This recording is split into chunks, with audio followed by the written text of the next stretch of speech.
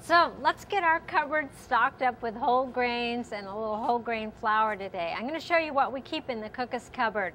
I always keep brown rice in there, so I got a big old bag of brown rice. I buy it in bulk because it's more economical that way. This is short grain brown rice, but you could use basmati brown rice, jasmine brown rice, long grain brown rice. They have all sorts of things. And then I also keep quinoa around. That's my favorite fast cooking whole grain. Makes a great dinner grain, makes a great salad, and it's so nutritious. We always keep some oats. You can use rolled oats, those are fine.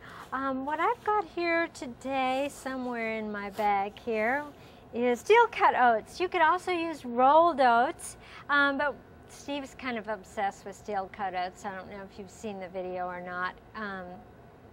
Yeah, so that's what we have. So you got brown rice, quinoa, oats, nice basic grain. You might want to keep one other grain in stock. You could keep that very dramatic black wild rice, maybe some hypoallergenic millet, some nice polenta, or the grain I'm going to pick up today to store is kasha, which is toasted buckwheat groats. I like it because it cooks fast, very nutritious, cool whole grain. Then you're probably going to want some flour in your pantry too. You only want whole wheat flour if you are a baker and you're going to make bread. But if you're using your flour for things, sorry, just a second. Hey, what do you need? Oh, that is so weird. Yeah, never mind. Yeah, the whole wheat pastry flour is for cookies, breads, muffins, scones, things like that, because the whole wheat flour has too much gluten and it makes those other things really heavy. So you need that lighter, finer grind with less gluten. Steve?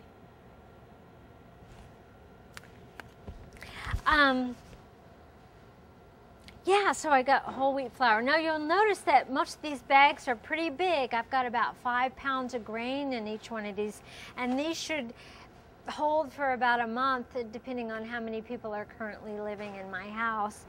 Other whole grains that I keep around, that packaged products, are soba noodles. Those are nice. Those are made out of buckwheat and wheat. And corn tortillas, because I'm kind of crazy about fish tacos and huevos rancheros and things like that. Then you probably also want to keep a loaf of bread in your house. I like to buy local bread, you know, from a local bakery if possible, and I always check the ingredients, make sure there's not very many. This one just has 4 whole wheat flour, water, salt, and yeast. Nice. Now I'm just going to go pay for this stuff. You want to keep the refined grains in your diet kind of down and those whole grains up, because research shows that ingestion of whole grains... Do you have your bag? Oh, yeah. It helps prevent cardiovascular disease and diabetes, obesity, certain kinds of cancers too. I guess it's the B vitamins and the fiber too, because the fiber keeps all those tubes flowing, and also the fiber in the grain helps you feel full so you don't eat quite as much. It's a good deal. Say, listen, your cake didn't work out for me. My cake? Your cake. In your book? Which cake? The ginger molasses cake. I don't have a ginger molasses cake in my book, no.